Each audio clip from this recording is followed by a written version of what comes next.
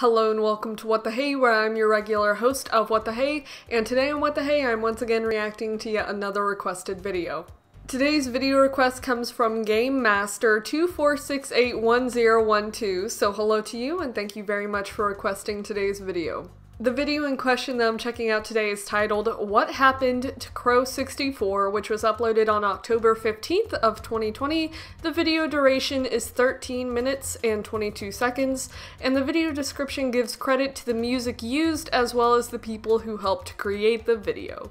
The video itself was uploaded by AdamButcher, so hello to you and thank you very much for creating and releasing your work. Like with all of my reaction videos, if there's something in this particular video that I feel may disturb someone to some degree, I'll be sure to mention that in the video description, so feel free to check that out if you feel like there's something you may not be comfortable with. So with all of that out of the way, let's actually watch the video itself. So this package arrived today, Yay. And it contains a game, one that I think basically no one has ever played. So Petscop. But before we try it out, I need to tell you the weird tale that's behind it. Undertale, ooh. But just how easy is it to play Nintendo 64? Mario. The controller looks like it could be used on some kind of military jet. Just a few years ago, this was state-of-the-art, flat It and still two-dimensional. is, pretty much. Now Mario lives in a 3D world. Mario? And you can make him go wherever you want. Epic. The N64 era. An innocent time. The 3D platformer was king, and out of the dozens of so-called Mario clones, Mario, my three I favorites love that. still hold up. BFD. But what if I told you there was one more What was that? forgotten game on that list? Nice. A game that never had a chance to enter our childhoods. Maybe a because it was that bad? fell into more than just development hell. And a game that cost its troubled creator everything. The game Okay. I'm talking about is Catastrophe Crow. Oh, Nope, I like that name. I hadn't heard of it either. I like the That is, font. until I was flipping through some of my old N64 magazines. Catastrophe Crow was the highly anticipated project from Manfred Lorenz, Manfred, a I veteran like that German name. game designer, avid sailor, notorious perfectionist, Whoa. and founder of Opus Interactive. Magnum opus. Announcing the game at Space World 97, the team promised fearless exploration of unfamiliar That worlds. looks like Petscop and something graphics. groundbreaking called an eternal revival system. Oh, Probably just a bad that sounds like a translation. religious thing. With the eponymous crow based on his daughter's own design, Lorenz was considered eccentric for taking his kid-friendly games so seriously. In one of that's his good. few interviews, he claimed that Catastrophe Crow was beyond a game, and that it Real would push life. the boundaries of player experience. Ah, okay. Like the Of course, this may just be metaverse. hype, a more European version of John Romero's about to make you his... But I do think Lorenz was onto something. As the game's Christmas '99 release drew near, journalists got their hands on a playable version. One reviewer said it was bigger than Banjo.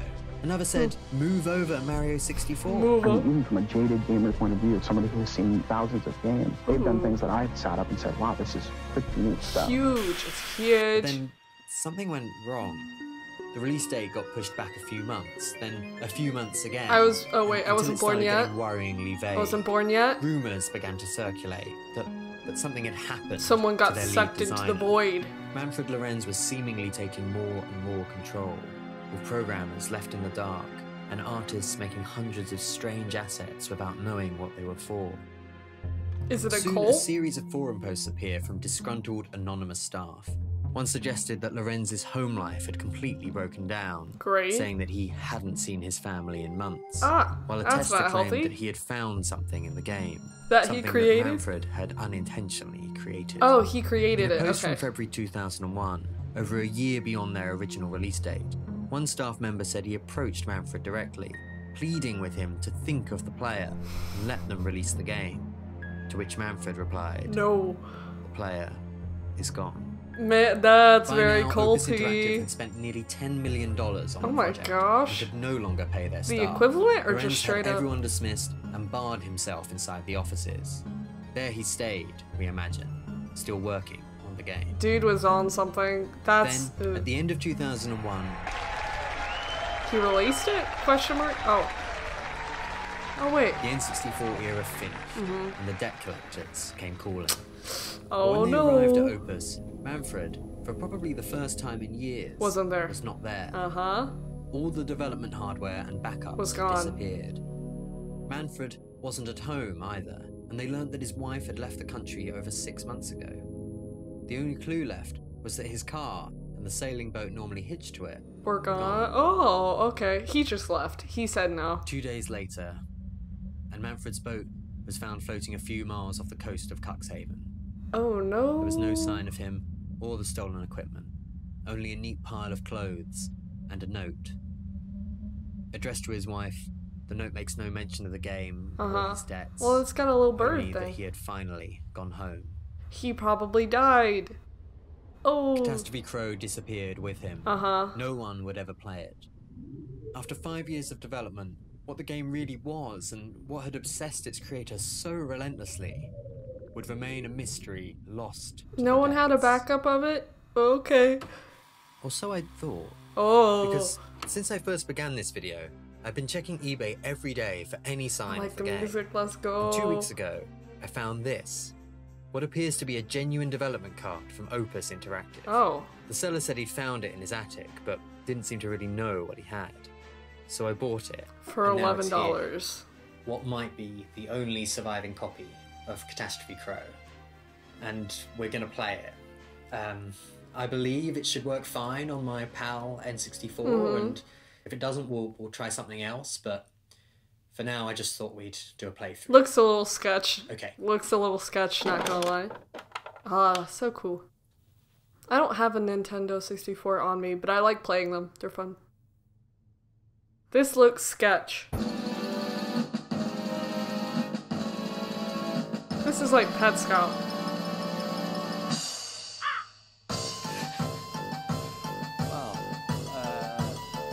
Let's see. That's fun. This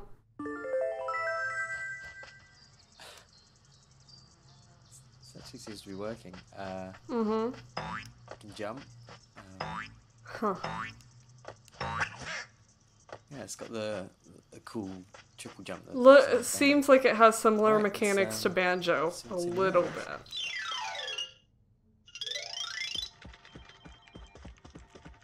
Is this a is this like a creepypasta? I'm starting to get creepypasta vibes from this.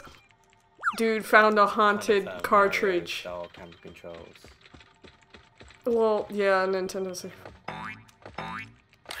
Big computer, yes. This is very banjo-y. Not very good at talking while playing, so... No, I'll put a VO in afterwards. Just some big blocks. Random stars, yes. You can like wall jump maybe? Yes. I like the noises of old and Nintendo 64 games are so fun. Is it getting white? He's going to the void. Is that the dude? Yeah. No. This is very creepypasta-y. Is it gonna have like red eyes? No. Right. Okay.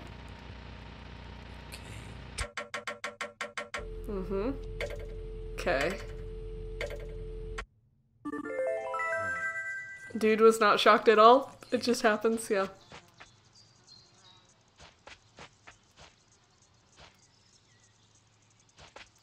I like the levels. They look nice. Is that...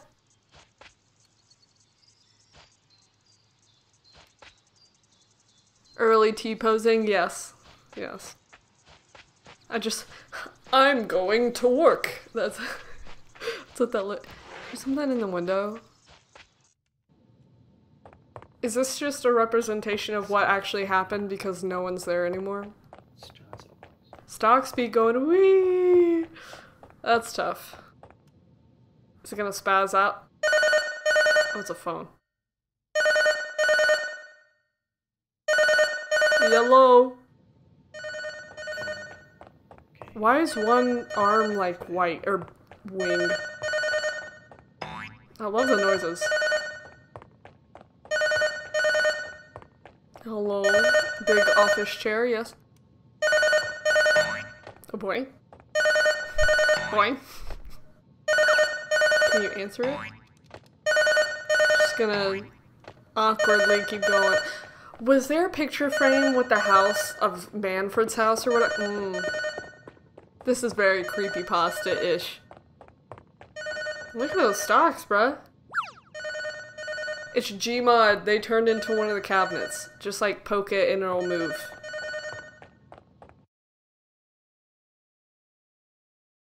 Oh, what is this like? This is like the recent, it's not a creepypasta, but it's like you get lost in the halls and it's like not reality. Oh gosh. I can't remember what it's called. It's gonna come to me in a second, but hello, boat. Is that a boat? Yes. Oh, it's like the dude's boat. Oh.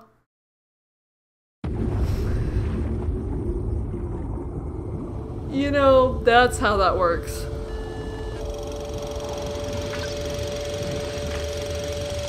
Ba-da-ba-ba-ba. In the void. Fantastic.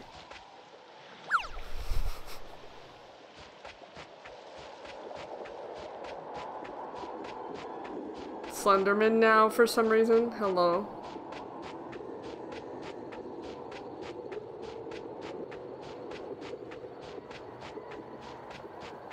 I like how the border of the TV is kind of there the whole time. It kind of makes you feel like you're actually watching gameplay. That's very fun. The stairs. Why not?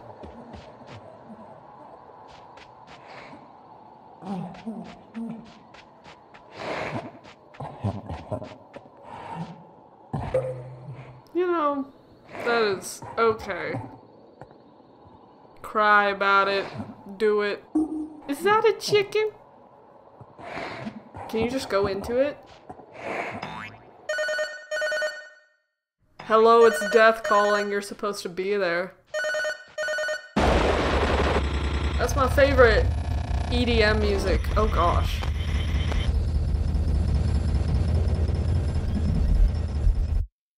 The weird T-posing thing. Is that the great glob glob, however you say it? I don't know.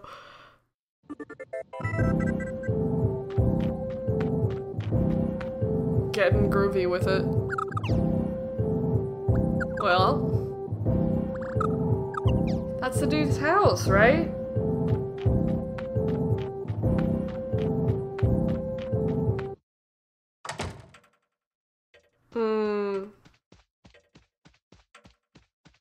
Well.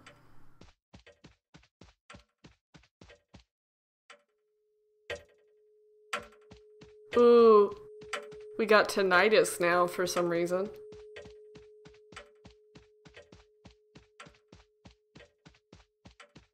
Can you not go? That looks like a Minecraft door.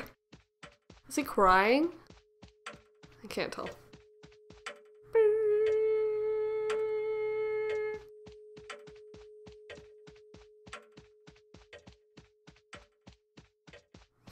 This is awkward.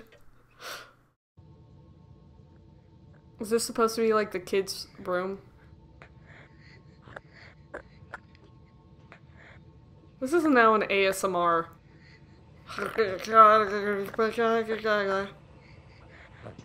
Hello, who's gonna be there? Hello?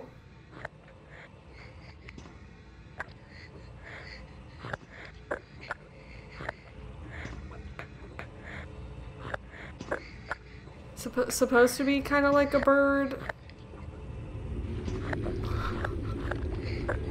Water, for some reason.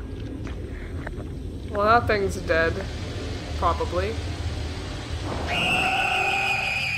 Okay. Yeah, that's completely normal. Hello? Okay. So overall, general analysis, that was a very well done video. Additionally, that was my first ever AdamButcher video, so that was really cool to see kind of what their content is like. I'm still super on the edge of whether or not I believe that's an actual, like, video game that was actually created. Which, I mean, clearly there was footage or whatever, and there's, like, information on it, but with, like, how the rest of the video was done, it was convincing enough to where I still feel like that could be an actual thing, according to all the lore that was presented, but I still don't know. The script itself is what makes me feel like it could possibly not be a legit game, because it's like the way everything was spoken, even though the person playing the game was saying that they would put like a voiceover over the like footage that they had of the game, the way it was formatted and everything seemed very, as I was saying a lot in the video, like a creepypasta. The graphics and a lot of the movements throughout the like game footage also heavily resembled other video games, and I'm not sure how easy it is to make a game similar to Mario 64. Like, you just create other assets and you create new characters, but you add in movements that were already created and stuff. So I have no idea how legit any of that was. Which means that AdamButcher just did a genuinely great job at like presenting the story around Crow 64. It's very unfortunate to hear the backstory of the creator, but I definitely feel like including all of that, even the stuff that's very upsetting, helps sets the mood for the rest of the video. If what happened to the creator is legit, as well as the game footage that was shown, I feel like all the spooky stuff that was included was pretty much a cry for help, because I don't think anyone would see that and not question if the person creating the game is okay, which apparently all the people who worked for him were concerned. But clearly all those hours at the office created like whatever that was. And I think the combination of the inspiration of a child's like drawing, but also the like weird T-posing alien things adds to the result of just something that seems extremely weird and extremely chaotic. And once again, the script and the way that all the words were spoken throughout the video helped to add with the atmosphere of like uncertainty and like uneasiness, because it's like when you hear about a creator who basically went missing and is like presumed to be dead, you don't feel exactly like great about that. I feel like another one of the things that makes me kind of question the legitimacy of the game itself was the cartridge in that whole section about someone just randomly finding it, and then the way it looked with like the sticker kind of ripped off and like the crudely drawn words of Crow. That kind of seemed questionable to me, but like if that's how it was, that's pretty cool. But overall, 10 out of 10, I think that's great. Whether or not all of that's legitimate, or at least the story behind it is, and then the gameplay was just kind of created based off of the story, I think all of it was really well done. So that's essentially the reaction video, so if there's anything that you would like for me to check out, let me know and I'll get to watching it as soon as I can, so thank you very much for watching. Bye!